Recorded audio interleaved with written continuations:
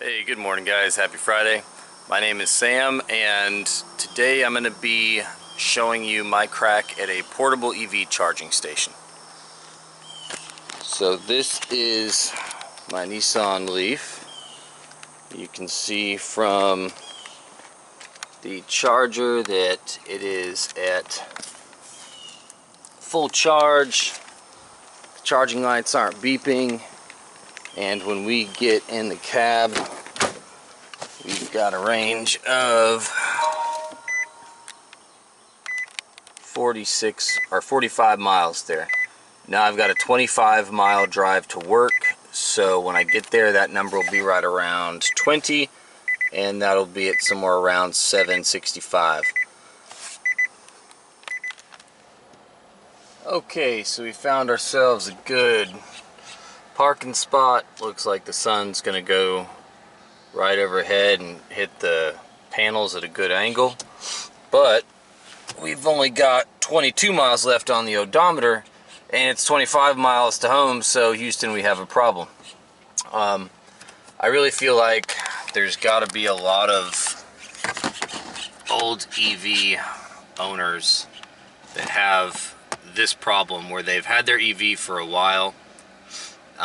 It's a great car, they love it, but the range has just fallen to a point where they can't use it for daily essential things they need anymore, like driving to and from work, because of the battery degradation.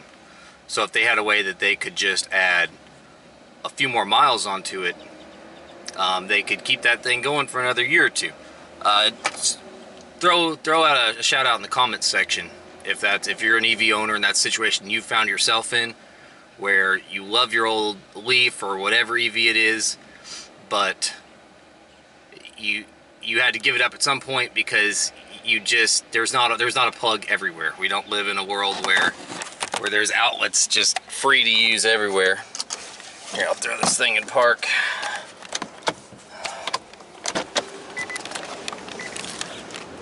Here's where I park at, and you can tell there are definitely no EV charging stations to be found. So anyways, I'm gonna get my system hooked up and I'll take a shot of that, and then I'm gonna go into work, and the next shot will be 12 hours later, and we'll see if that range is still at 20 miles. Okay, I got the system set up and plugged in. You can see we've got our charging indicator on our hood there.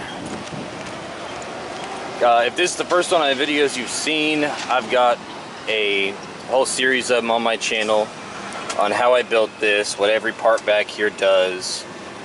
But basically what this is going to do for us is charge up our car. Not all the way to full, but I think we'll get about an extra 10, maybe 15 miles on it today, depending on how much sunlight we get. And that will turn our EV from something that we would have had to throw away and replace into something that we can squeeze a few more years of life out of. So I'm gonna put the camera away, go into work, and I will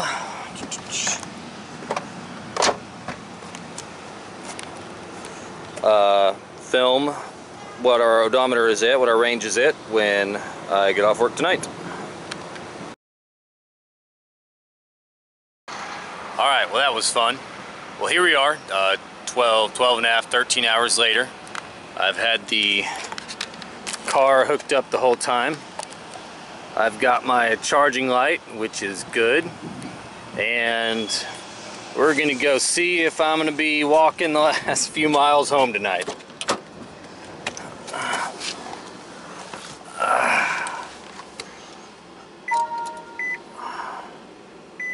Well, here, it's not gonna let me shift it into eco mode like I drive it and give a true reading of the range with the charger plugged in, because Nissan wisely decided to not let you shift it into drive while it was plugged into something. So we parked it this morning with 20.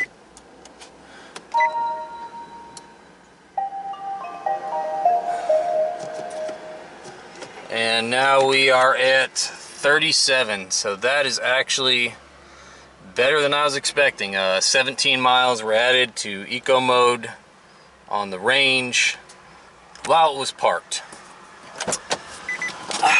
So this system doesn't actually run all day. As I explained in some of my other videos, I've got a component in here that shuts current flow on and off to the inverter as these batteries get discharged, protect them from getting too low. But that's it. That's my crack at a fix for what to do with your old EV when its battery is degraded to the point where you can no longer use it anymore. We're going to be 17 miles is not bad, but we can easily double that.